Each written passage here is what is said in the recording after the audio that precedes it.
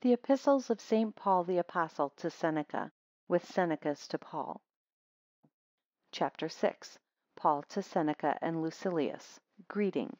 Concerning those things about which you wrote to me, it is not proper for me to mention anything in writing with pen and ink, the one of which leaves marks, and the other evidently declares things. Especially since I know that there are near you, as well as me, those who will understand my meaning.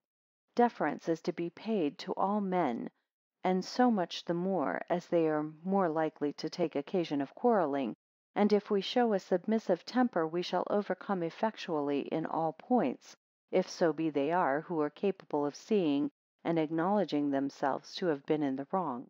Farewell.